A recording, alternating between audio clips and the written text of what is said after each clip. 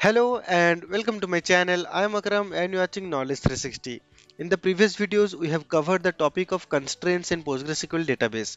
And in this video, we are going to cover the topic of system columns in PostgreSQL database. In this video, we'll see how we can explain the system columns available in PostgreSQL database and their usefulness.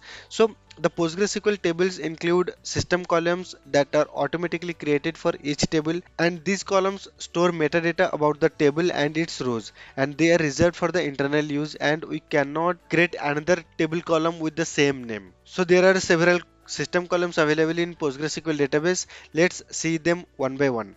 The first system column that we are going to discuss about is table OID. The table OID contains the object identifier of the table that contains the row, and table OID is useful for identifying the specific table in partitioned or inheritance hierarchies of tables. So let's see with an example.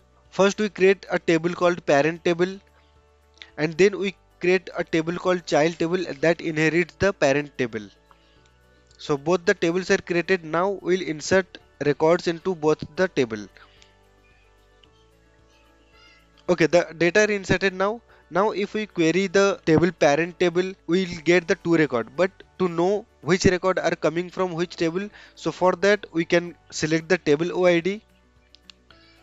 So this shows which table each row are originated from. We can see the parent row value, it was inserted into the parent table, and the child row value was inserted into the child table. So this is how table OID works, and this one is the typecasting. If I remove this one, we'll get simply one ID value.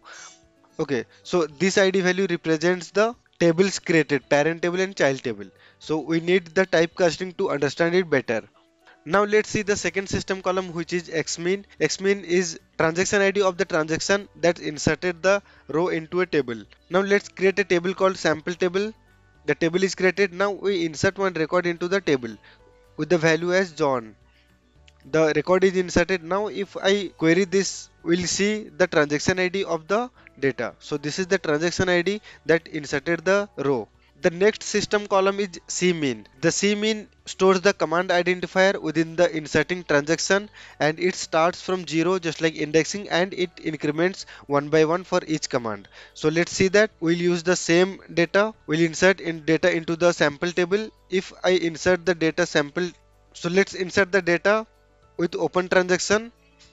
Okay, you can see here the value, first value John, it was inserted earlier, so it is having the command ID as 0. But for the 2 and 3, here you can see the first record is having command ID as 0 and the Bob as 1. So the cmin column displays the command number that inserted each row in a transaction. The next system column that we are going to discuss is xmax. It holds the transaction ID of the transaction that deletes the row, or the by default value would be 0 if the row has not been deleted. So let's see by deleting the data. So we have deleted the record for Alice. If you remember, the Bob cmin ID was 1, but now the xmax ID for Bob is 0 because these are the records that are not deleted. So the xmax displays the transaction ID for each row marked as deleted.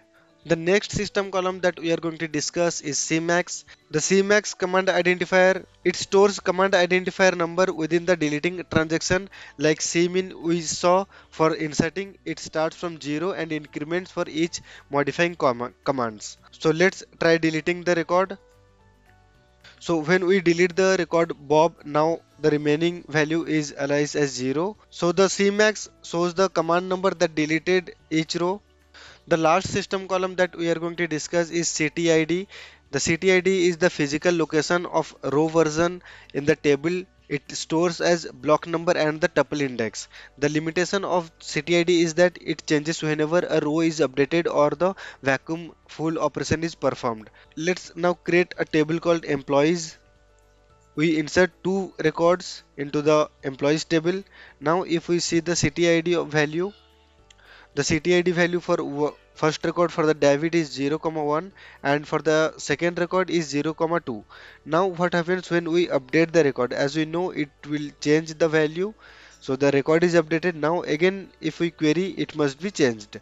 So we can see here for the first record the value was 0, 1, which is changed to 0, 3. So that means whenever the record is modified, the ctid value also changes.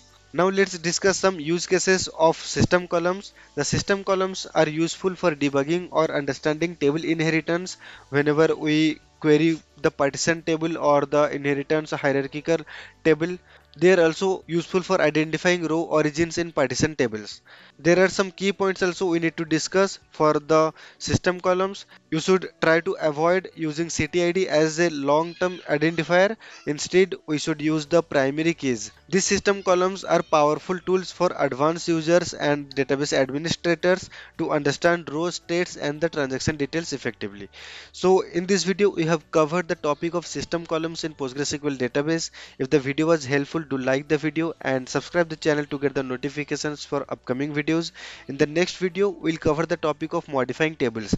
In that, we'll see how we can alter the columns, we can change the name of the table, we can add a new data type table column, all of those in the next videos. So subscribe the channel to get the notifications. Let's meet in the next video. Till then, take care. Bye bye.